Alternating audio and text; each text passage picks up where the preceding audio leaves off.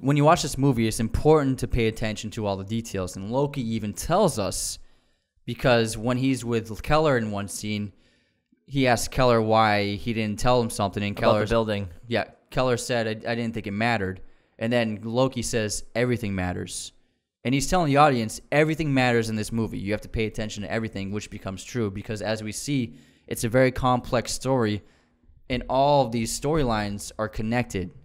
You know what I mean? Especially even the body at the bottom of the church. Yeah. So Loki is going to check on local sex offenders to see if he can get a lead, and he finds that old corpse at the basement of the church. And he's wearing a necklace, and it's got this odd maze-like pendant on it. And it happens pretty early on, but then later on... We don't think anything of the icon. Yeah, you don't think anything much of the body. You don't start to know they're related until the priest starts to talk about what's going on, talking about how there's a family of people who are doing all these killings along with the person that was in the basement. And then if you kind of notice that necklace, when he finds the guy... Bob Taylor. Yeah, when he finds Taylor, who he chased from the candlelight vigil, which is a great scene, he finds his house, and on the walls of all the rooms inside his house are these maze-like drawings, which obviously means that this is connected somehow. And that's where he finds all those bins full of snakes and also blood-covered clothing, which Loki uses with Keller to identify if any of the clothing is his daughter Anna's, which he recognizes a sock, which Taylor recently stole from her bedroom. Yeah, so we learn that Bob Taylor's story is actually a critical storyline within this film, because we learn that Bob Taylor, when he was a kid, was abducted by Holly and her husband, but he actually escaped after several weeks. He was drugged up, so he doesn't remember who his captors were, but for the rest of his life, he was so mentally disturbed by the kidnapping that he turned into this person who wanted to replicate the kidnapping of the children. He wanted to replicate what he thought who he thought this person was that kidnapped him.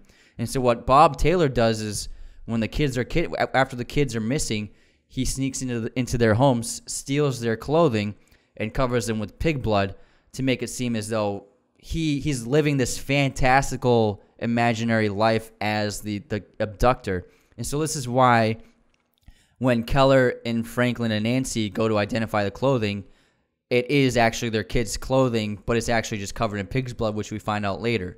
And so we find out that he's obsessed with these mazes because Holly and her husband were obsessed with the mazes, and he has that maze pendant. Because the way that they taunt the children to escape is if you can complete all these mazes, you can leave. Yeah. And that's one of the ways that the girl Joy escapes, is they're not paying attention, and she has that maze book next to her, and they both just try to run to escape, and that's how Joy escapes. Yeah. But Anna still gets captured and stays with her. Yeah, and so this is why Bob Taylor actually makes that maze book, which we think, and Loki thinks, is important to the story, but it ends up not being important at all. And Joy escapes, but not Anna. And Joy's in the hospital, and they all go to see her. And you can't help but feel horrible for Keller and his wife, Grace, because their daughter hasn't been found. You can see that look on their face where the other parents are so relieved, and Joy's asleep, but she's alive, and she's there. But still, Keller still has that crazed look in his eyes, and he's trying to be polite, and he's trying to get information out of Joy. And she says that odd line, "You were there." She saw him there, and but she was drugged up, so she doesn't really clearly remember it. And that's when Keller realizes there's something with Alex Jones's aunt's house, because that's really the only place he's been besides torturing Alex Jones. Yeah, so he realizes if Joy saw him at the house, it has to be Holly's house because he was there recently. And so he decides. So then he finally understands Holly is the one who's the abductor, and then he books it out of the hospital. And Loki knows that Keller abducted Alex, and so he chases after him. And what happens is Keller escapes, and then he goes to Holly's house, but Loki thinks he's going to his apartment building, which he owns, and he finds out that Keller's not there. But then he finds Alex, and they rescue Alex from the torture cell, and then which leads to Keller's confrontation with Holly, which is one of the best scenes. Crazy, because this woman does not fit the bill of a killer or a kidnapper of children, because she's just this innocent old lady. She's frail. Could she ever do? She would never harm a fly.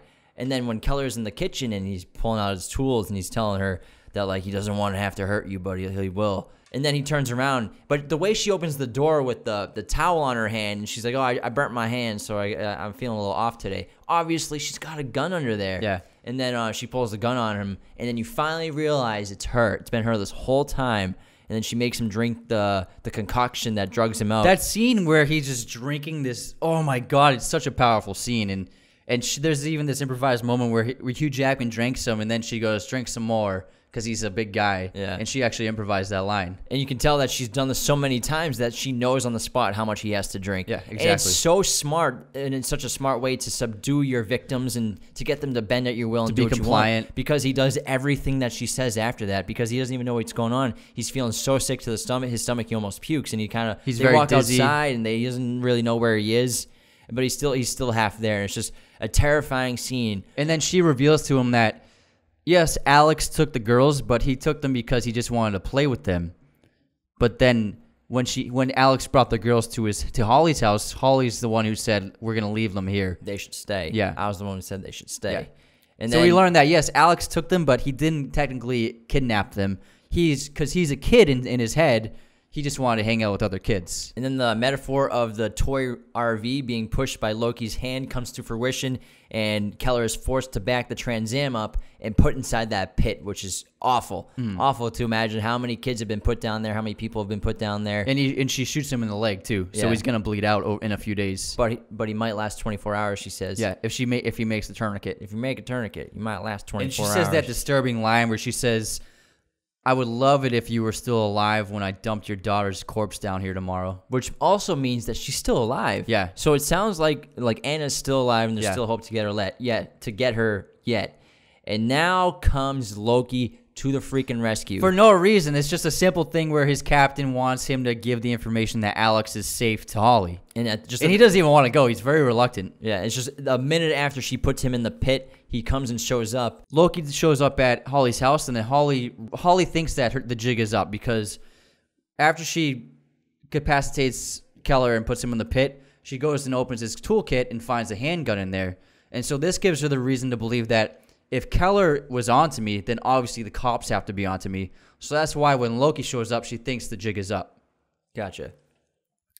That's very observant. And then, and Loki coming to Holly's house, this is where the connection of the corpse in the bottom of the church finally comes into fruition, where he enters the house and no one seems to be home, and he's kind of confused because he sees the car in the driveway and there are lights on, and he goes inside of a room and he finds a portrait of a man who it looks like it's from like the 80s, the photo, and he's wearing the same exact necklace of the corpse. And also it's the same necklace that he saw that was the map that Taylor drew before he killed himself. So the medallion on the necklace is the exact same thing, which in his mind is like, this is obviously the house, this is the place. And that's when he finally pulls his gun out, realizing that Holly's behind everything, because the corpse in the basement of the church is her husband. Tying it all together. And that's when Loki finds her drugging and trying to overdose the girl with some sort of medication in a syringe. And he takes her out because she obviously, like you said, knows that the jig must be up, so I'm going to go out blazing. I'm going to kill the kid, and I'm going to kill myself with this cop. And then Loki gets shot in the face while he shoots her, and he's got this horrible wound on his head. And then it's just this amazingly emotional scene of him trying to drive her to the hospital, but he can't see. His vision's blurry. He's going in and out of consciousness. It's snowing. The roads are wet. He can't see out the windshield. It's just blurry lights everywhere. He's cruising. He doesn't have a siren. He just has a light. It's such a suspenseful scene, and every time I watch it, my blood pressure just rises. And Anna's overdosing in the back seat. She's into foaming at the mouth. seizure. Yeah. And so it's terrifying, but he eventually makes it to the hospital, and she ends up being okay. And it's just like, what a relief that Anna's alive. But now you're so worried about Keller in the pit. So what happened was Loki gets into the hospital, and then a couple of days later, everyone's okay, and they have a nice little scene where they say thank you to him. But then also, everyone thinks that Keller ran off. People think that Keller felt the suspicion of the police and took off and got out of Dodge.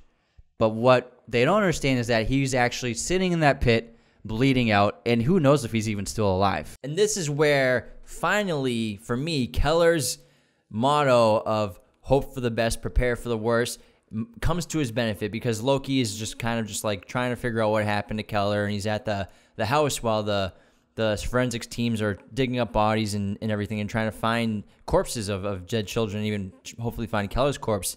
And this is when he's looking around the house by himself and he hears the chirping of the whistle. And he's like, what is that? Nothing. It must be nothing. And then you hear the whistle again. And then he's like, oh, well, it's just probably nothing again. And then he hears the whistle 2 more times. And then he just looks right to the spot where Keller's buried. And you know Loki's going to find it. Yeah. And again, this is where Keller's finally being preparedness and worst possibilities probably comes to light, where he can actually use his ability. For me, maybe somehow he figured some way to survive in the bottom of the pit. Maybe he's really good at tying knots or something to stop the bleeding. He built a good tourniquet probably. Maybe he figured out a way to stop the bleeding of his leg or pulled the bullet out somehow. Yeah. And so his ability to survive is what lets him be found. And also the planting of that whistle from the children earlier on who had the whistle, because they were playing with the whistle outdoors. There's a great irony, because the reason why the girls went missing in the first place was they wanted to find the whistle, and then the whistle is what saves Hugh Jackman. Exactly. And then a lot of people are like, oh, is he going to find him? Is he not going to find him? Obviously, he's going to find him. The filmmakers just leave it up to us to imagine it. Yeah, you don't have to show everything. And you know what? Maybe in your mind doesn't find him. Yeah. But I like to think that obviously he's going to find him because Loki's a wicked smart guy. Yeah, I definitely think he finds him. And I think it's a great ending. And obviously, Keller's going to face consequences for what he did, but also you can't blame him for what he did. He did whatever he had to do to find his daughter. I'm sure he'll accept those consequences and would have done everything all over again the same exact way. And also, I don't want to see all of that. You know what I mean? I think it was a great ending, and it was such a powerful moment. And when it cut to black, I get goosebumps every time. Yeah, you don't have to show everything in a movie. Yeah. Same thing with dialogue. You don't have to constantly tell the audience everything. Yeah. Let them figure it out on their own. There's smart people watching the movies. Obviously, there's some dumbass people watching movies out there, but most people are pretty intelligent watching movies. Yeah. Good. But I think this movie is so well made, so well acted. It's an incredible story. It's an exhausting film to watch. By the end of 2.5 hours long. By the end of this movie, you are emotionally drained. You have been on edge. Your heart rate's probably like 120 the entire time. Mm-hmm. It's intense as hell. And it's kind of like a Nolan movie where it's better on the second. It's great on the second viewing when you're understanding the story, because it's a little confusing the first time around. But if you pay attention, if you watch it a second time, you're rewarded by understanding where all these clues and Easter eggs were sprinkled throughout the entire film. You still look at it differently every time, because Denis puts so much into his films. Again, attention to detail with the metaphors, with the sets, with the symbology. The metaphors are all over the place.